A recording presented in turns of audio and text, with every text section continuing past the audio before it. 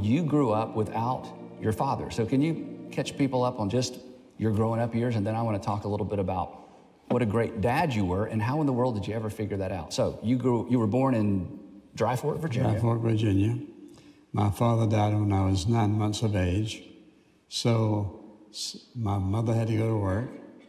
And so then I got shifted around from one person to the other, keeping me while she worked. And that went on for a number of years. And then, of course, starting to school, I was very shy. And I think, how did I ever get through grammar school? Yeah, because in some cases, I remember these stories as a kid. When I thought I had it hard, you would talk about getting yourself up in the morning, fixing your own breakfast, because your mom had already gone to work at the mill. Well, it was difficult, but, my mom taught me how to fry an egg or scramble an egg and toast. And then, of course, after a while, I learned that well enough so I could just fix maybe some other things. But she taught me to be able to do whatever I need to do and to trust God that He would help me. And that's the thing that I kept hearing her, just trust the Lord. Just do what you know is right and trust the Lord. So she drilled that into my head, and that I could do whatever I need to do if I would trust Him. To the theme this morning, because what we're going to do is we're not going to talk about how to discipline children or how to communicate well with your mate. It's not going to be a marriage and family seminar kind of thing where you pay $50 and go for 3 Saturday mornings in a row. It's church, and it's a message from Scripture. And so we're going to be looking at the link between our faith and the fact that we have relationships within the church, within our biological families, within our nation. We are citizens of a nation. And so we're going to be examining what it is to be a Christian in those relationships. Just a couple of things, first of all, though, that I was supposed to mention when I was doing the prayer, but I got so involved with all the people. One is that the new Bible reading cards for January are out, and so help yourself. And the theme is new and fresh. New and fresh. Thought that would be a good theme for this year. And then also, I am going to wait a week on my Bible studies. So those of you who are in Monday evening, Wednesday evening, and Wednesday morning Bible studies, I'm going to wait a week. I'm still going to take this week. I don't want to push it. So hopefully next week, we'll begin my Bible studies. Now, the Wednesday morning women's Bible study does meet. And that's in the bulletin. You can check it out. But my Bible studies will wait a week. Probably smart. So, okay. And I noticed a couple of you coming in while we were singing that last song. I know the driving is a little bit difficult this morning, but I also expressed a lot of thanks. Elida wanted me to make sure, too, that I said thank you to everybody. And wow, we just, and the food, we got food, folks. Wow, we got food, lots of food. So I'm going to gain weight. Great cashews, popcorn with chocolate on. Oh, okay. Nuts and raisins. All kinds of good stuff. Somebody brought over 2 lasagna dinners from Arnie's. Good stuff. Great. There are benefits.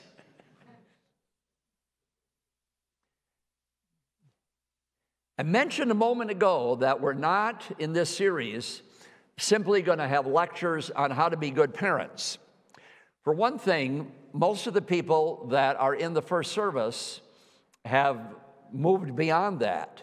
Now, we're still parents, a lot of us, but our children have grown. They're out on their own. They have their own children. In fact, some of you are great-grandparents.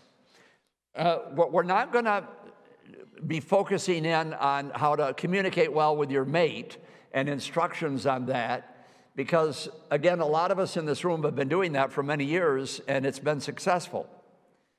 And once again, I want to make sure that we maintain the fact that this is a message in the church on the Word of God.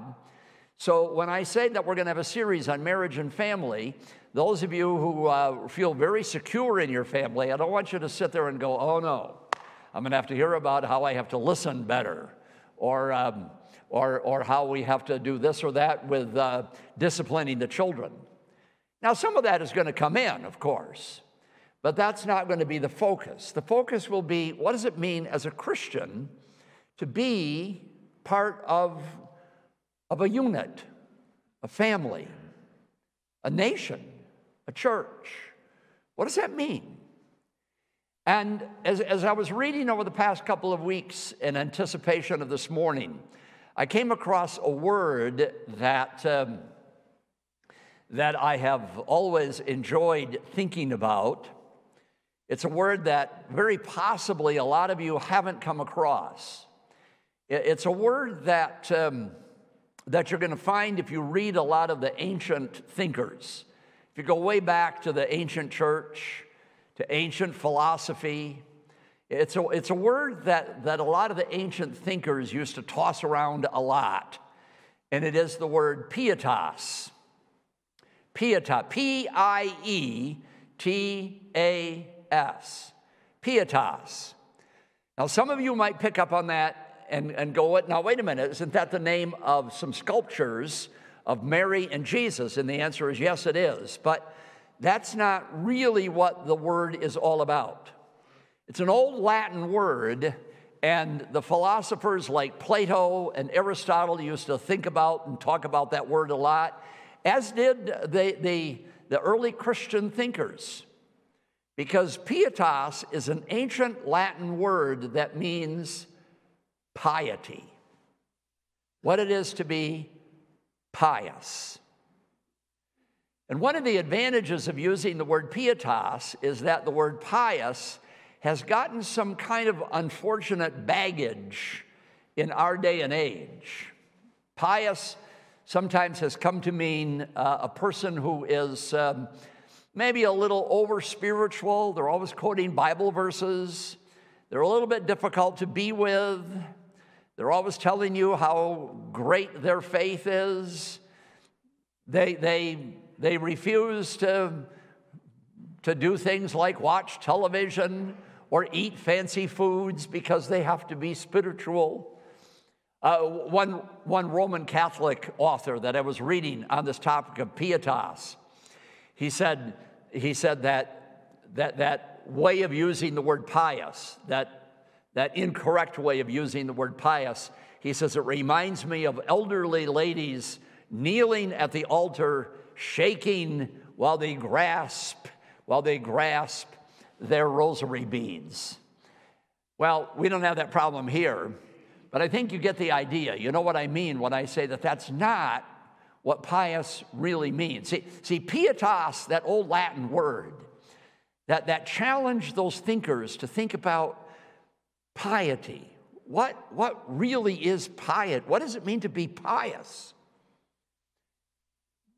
See, if I am to be pious, does that mean that I become sort of strange and unworldly and irrelevant? That I kneel at the altar shaking while I grasp my rosary beads? And the answer is no, that's not pietas. Pietas is something really deep, and profound, and interesting, and exciting. John Calvin, I believe, gives us one of the best definitions when he talks about pietas. And all those guys, they like to write in Latin and think in Latin and all of that. So they use that word pietas. But John Calvin says, and here it is, John Calvin says, pietas is, first and foremost, reverence for and love of God. That's where you begin with pietas. True piety is a reverence for God. O Lord, our Lord, how excellent is your name in all of the earth. And love for God. Love for God. That's where you begin. And then Calvin goes on to say, and that reverence for God and that love for God comes from a knowledge, a very intimate, soul-felt knowledge of all of God's benefits. You look around and you see all of the good things that have come your way. The food, the clothes, the love of family and friends, the healing. And you go, Lord, it's a gift from you. Reverence for and love for God, because you recognize, you have a knowledge of the fact that everything in life has come from Him, and you are so thankful. You believe that God is the author. He is the author of every single gift that we have. He is the author of every part of life. He is the author with a capital A. Everything, Lord, has come from you, and I am thankful. And therefore, I have this reverence for you, this love for you. Nothing in life, there is nothing in life that is independent of God's loving hand and His gift. Some of you are familiar, perhaps, with that famous quote of Abraham Kuyper, that square inch quote, that there is no square inch in the entire universe over which Christ does not declare mine. Or in other words, God owns every square inch of every part of life. And therefore, all of our actions, all of our behaviors, and this is true pietas, all of our actions and all of our behaviors are done with reference to the fact that we have this reverence for God, this love for God, and recognize that everything has come from Him. We have this intimacy with God. One of the ancient Latin writers who wrote about pietas, his name is Lactantius. I remember when I was going to school and taking Latin, I had to read Lactantius.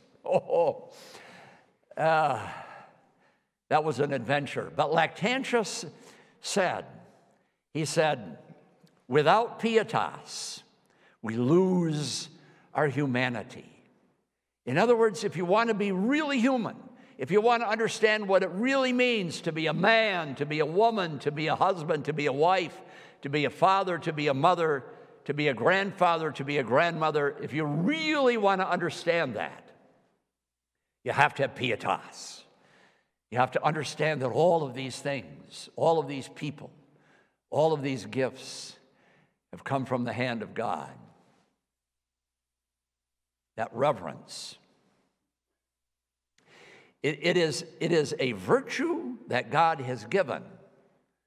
You don't cook pietas up on your own. You don't just sit around one day and say, oh, I have this great reverence for God, this great love for God, and I recognize that all things have come from His hand.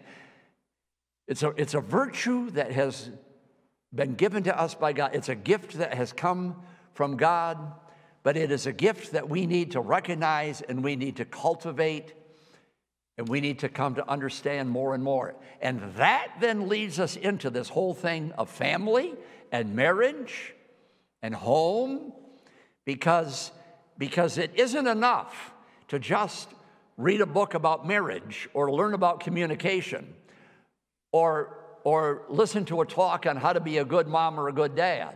Now, those things are important, and they can be very good.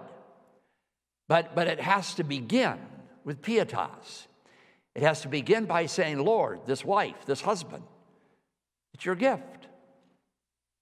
This grandchild, this son, this daughter, it's a gift. Lord, I praise you. I praise you. And not only that, but the fact that I'm a citizen in the country, that's a gift from God.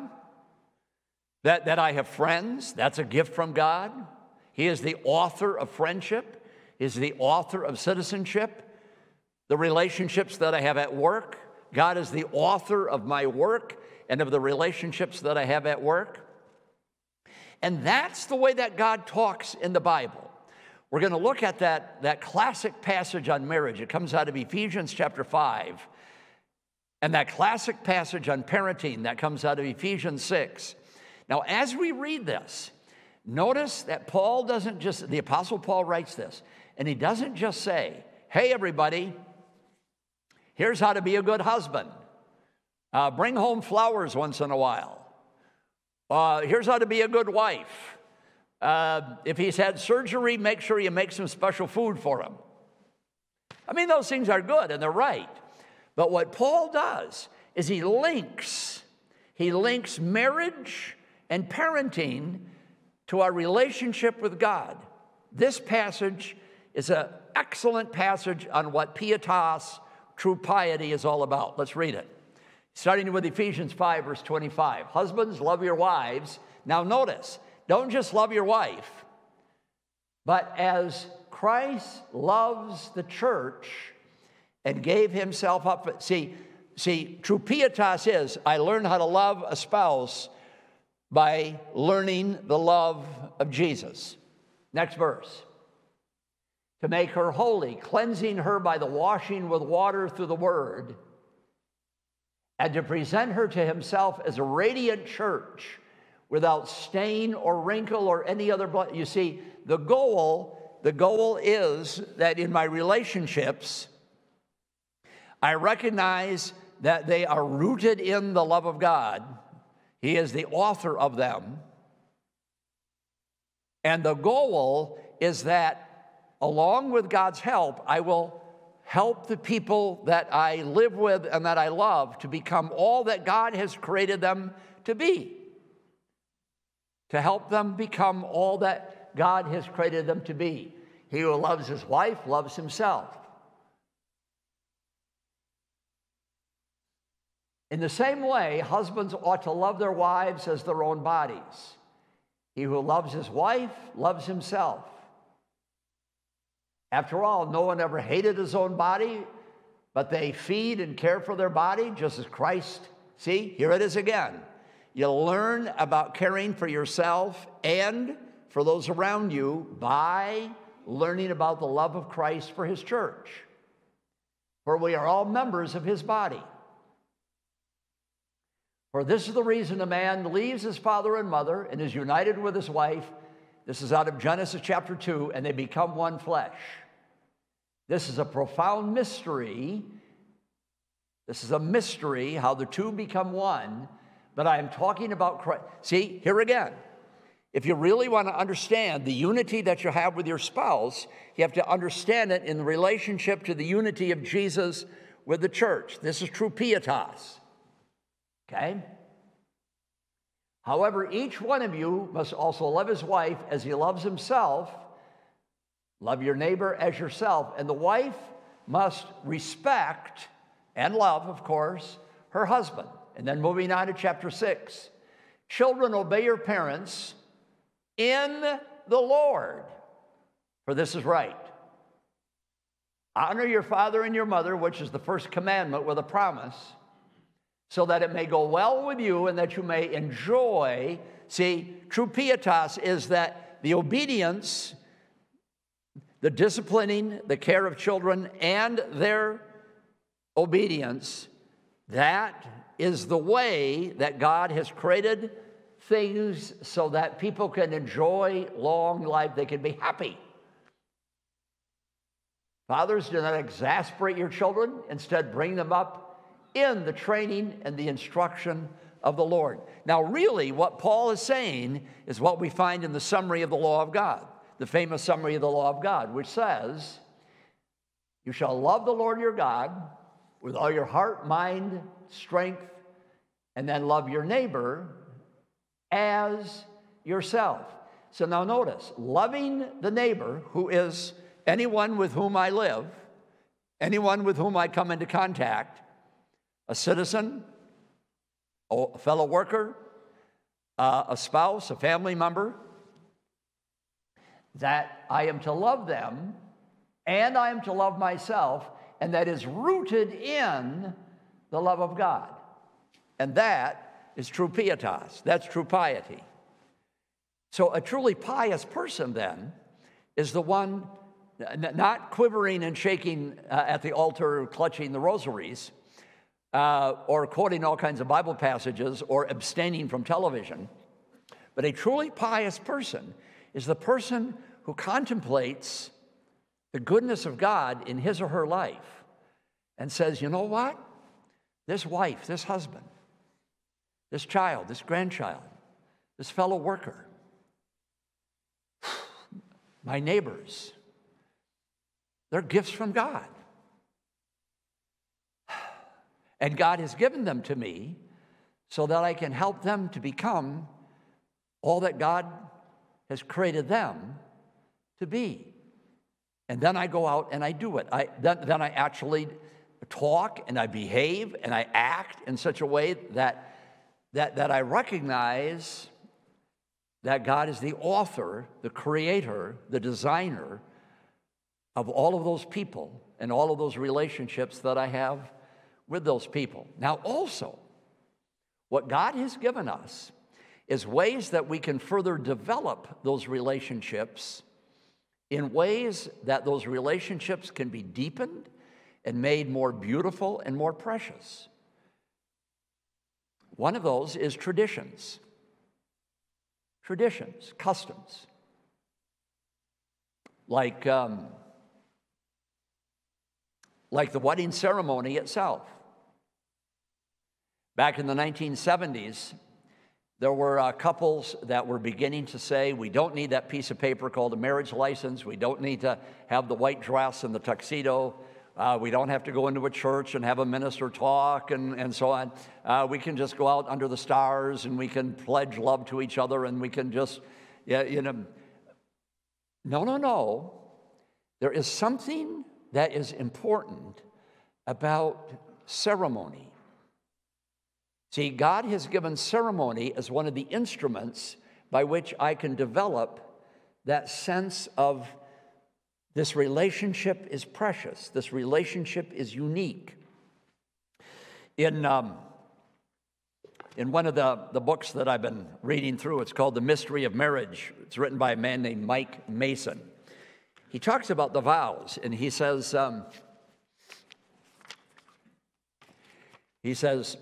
so while love must certainly be present in a marriage, love must be there if that marriage must continue to be successful. But practically speaking, it is the vows which really hold the marriage together, that undergirds the love. Marriages which consistently look back to their vows. Now, look back to your vows. What is a vow? It is a pledge to God and before God about commitment, about faithfulness, about love. See, that vow then is a ceremony that reflects true pietas, true piety. So marriages which consistently look back to the vows, to those wild promises before God. And he says wild promises because, you say, in sickness or in health. And sometimes I've stood before these 21-year-olds, in sickness or in health. And I think, yeah, wait 50 years. And you got to sit next to them and hold their hand in an institution. You really know what you're saying? Yeah? Do you really know? For richer or for poorer? You really know? He comes home. If he's the traditional breadwinner and he says, I just lost my job. You really know what you're saying? See, those wild promises, but you say them before God and you root that relationship then in the promise before God. And so it goes back to the marriages which consistently look back to their vows, to those wild promises made before God, and which trust Him to make sense out of them and find continual source of strength and renewal in those vows. I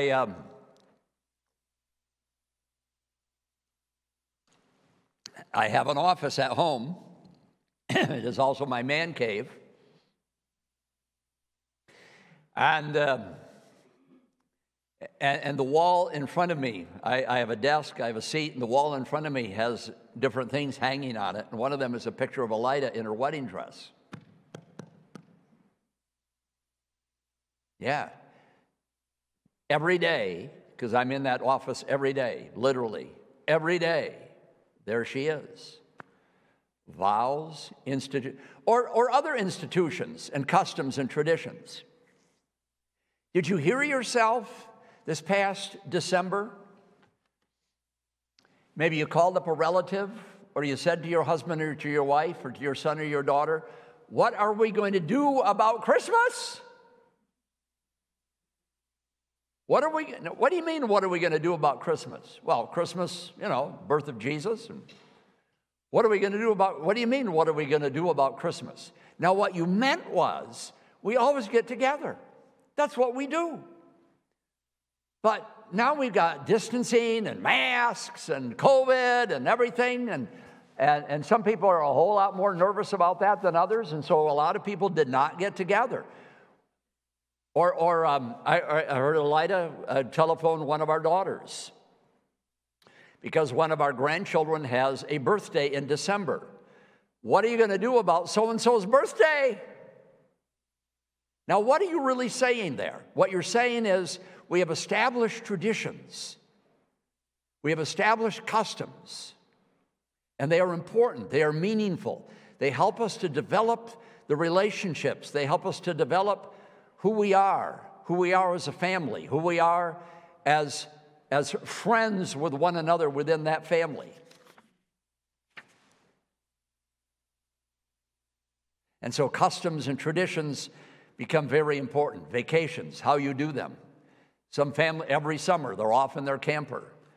Other families don't like campers. They put a swimming pool in the backyard or whatever.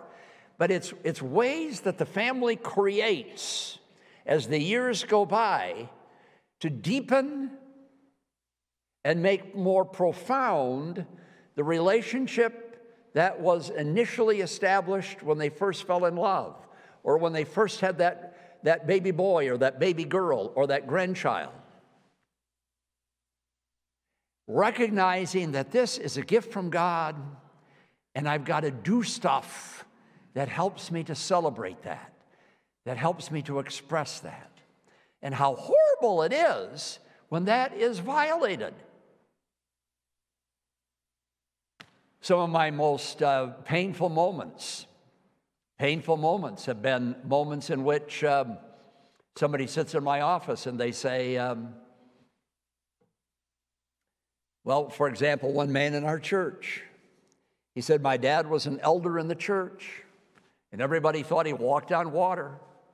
Wore his suit. He was profoundly pious in that old traditional sense, very spiritual.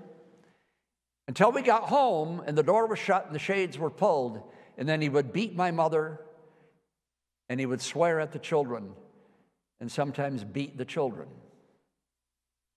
And you can imagine how that man has struggled to be a husband, to be a father, to be a Christian.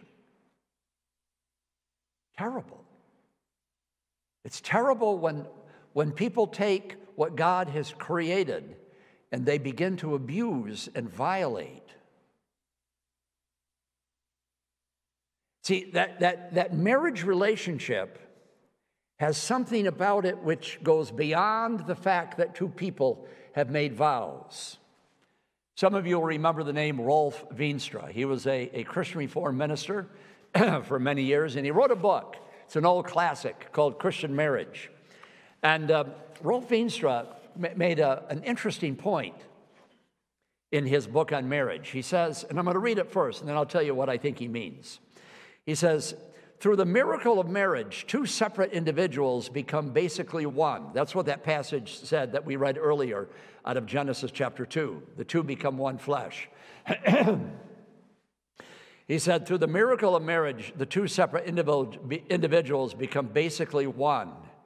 And those two, in turn, bring into being a third individual who is one with them. Flesh of their flesh, and yet a separate person. And herein is a faint but real reflection of him who is at once three and yet one, Father, Son, and Holy Spirit. Now, he's not talking here about having a child, even though that could be an example of the Trinity. What he's talking about is the fact that when those two come together and they have love, that there is something beyond the two of them which is a beautiful reality. It's kind of like when people talk about a crowd. A crowd is something more than just a collection of individuals. A crowd has a certain spirit, a certain character about it. Some people have asked me, is it easier to preach to a small group or to a large group? Well, it has different advantages and disadvantages.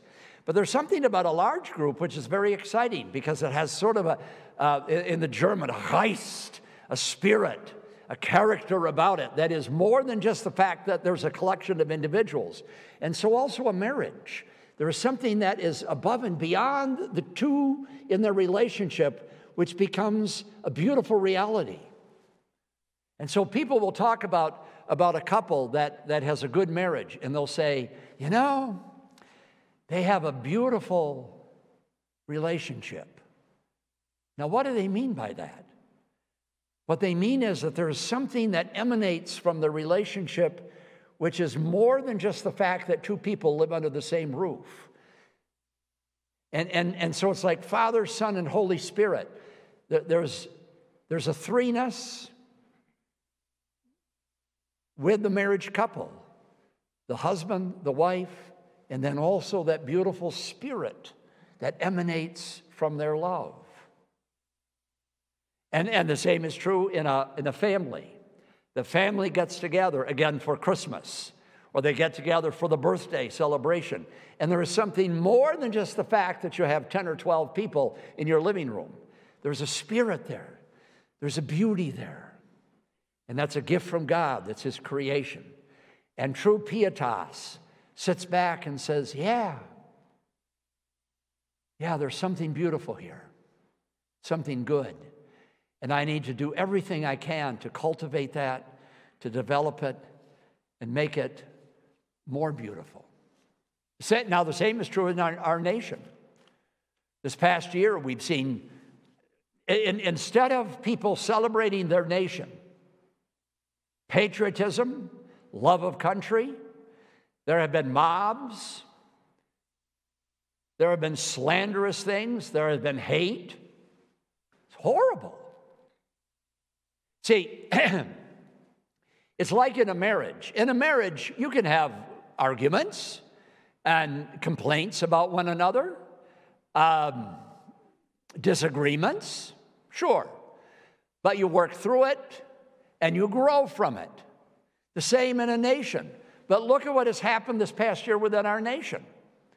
Instead of saying, you know, we have had some bad characters in our land, some people that have done some bad things, and we ought to talk about that, and we ought to learn from it. But instead, what we have done is we have torn down statues. We have ripped pages out of history books because we don't want to talk about bad people. Now, a nation is more than just agreeing with what some mob wants. A nation is a people that are united in that same kind of spirit, that Geist, that says we are one nation under God, indivisible, with liberty and justice for all. And if we've got some ills, if we've got some warts, if we've got some problems, we'll work on it, we'll recognize it, we'll talk about it, we'll repent of it. But God, thank you for our land. Thank you for our nation. God bless America. See, that's pietas.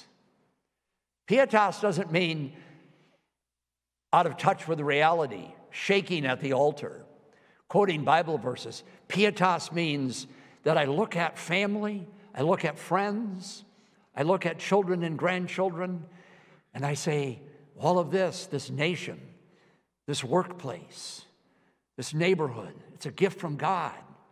And what can I do to strengthen it, deepen it through institutions, traditions, the kind of relationships that help people to grow, just like we read in Ephesians chapter 5. It's kind of like having the shadow of God hover over everything that I am and everything that I do.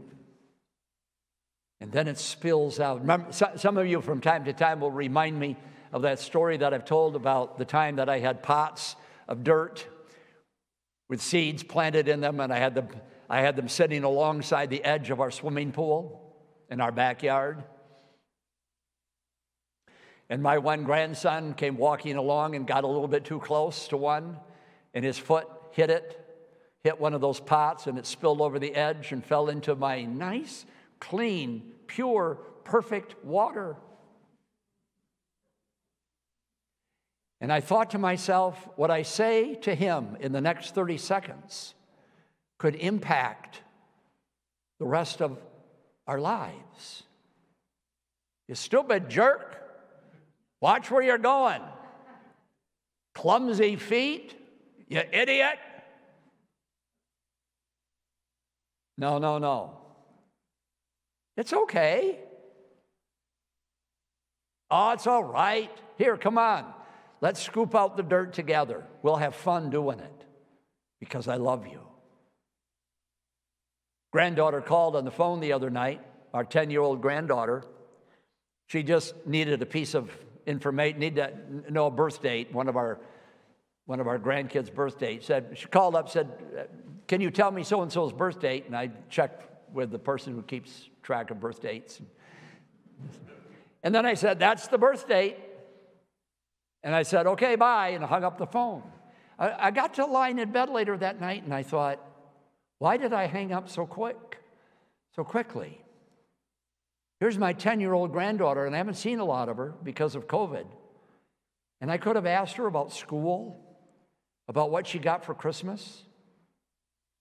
And so the next morning, I called her on the phone. She calls me Appa, and I said, this is your Appa. I said, I was kind of sleepy last night when you called, but I just want to know about what's going on. How's school? Well, I don't have school. I'm on vacation. Yeah, but, you know. And so we talked.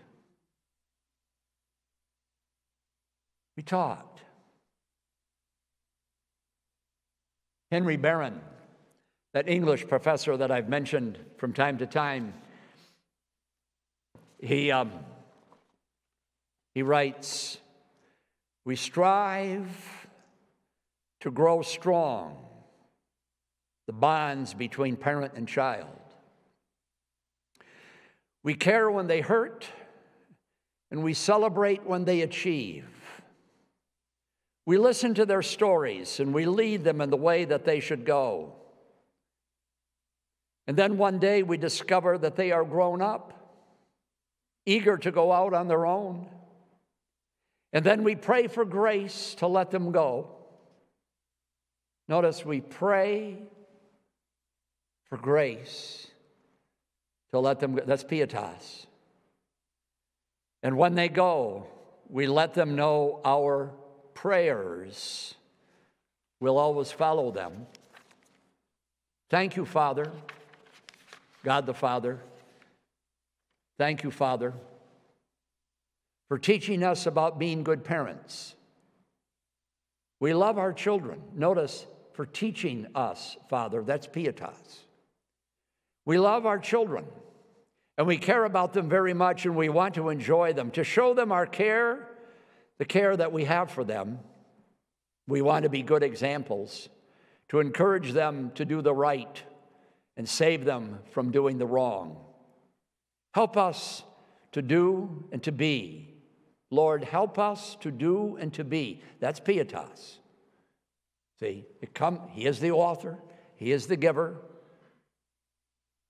I don't just go to the seminar, but I go to the source. First of all, that's pietas. That's piety. Help us to do and to be what our children need most. Love the Lord your God with all your heart, with all your soul, with all your strength. These commandments are to be upon your hearts, and impress them upon your children and your grandchildren. Talk about them when you sit at home. Talk about them when you walk along the road, when you lie down, and when you get up. Deuteronomy chapter 6. And so I begin the series, not with instructions on how to be a good dad or a good mom or a good husband or a good wife, but begin this series by saying, always go back to the source, the author, with that reverence, that love.